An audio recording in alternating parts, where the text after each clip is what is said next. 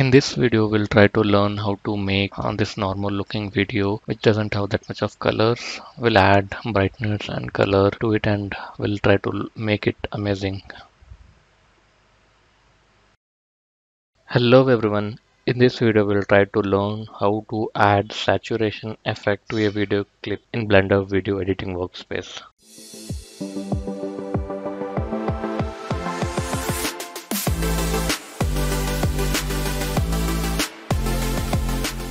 So I have a sample video here, so I'll try to import it. This is the video, so I'll just hover it and show you how it looks. So this is the video. It is just a small clip of 7 seconds video. So we'll try to add saturation to it. Let's just proceed. So what you have to do is that you have to click on the video.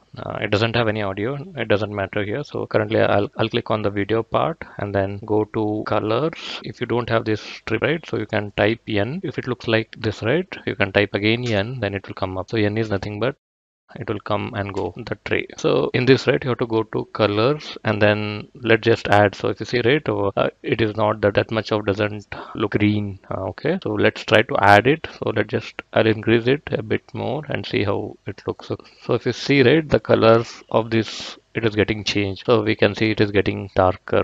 So let's just make it maybe, I feel this looks good. Maybe one bit more. Okay, this looks good. And then let's just add some more shakiness to it. Okay, this looks much better. So let's just play it and just show you how it looks.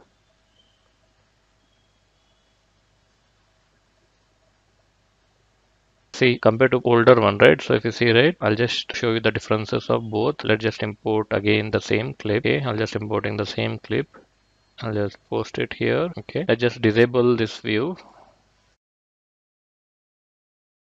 This is how original video looks like. Okay, so it looks bit of shakiness, color doesn't looks familiar, right? So but now if I see the which one we have added saturation to it, right? So if you see, right, so now say if you see there is a much more brightness and much more color sense, you can see it.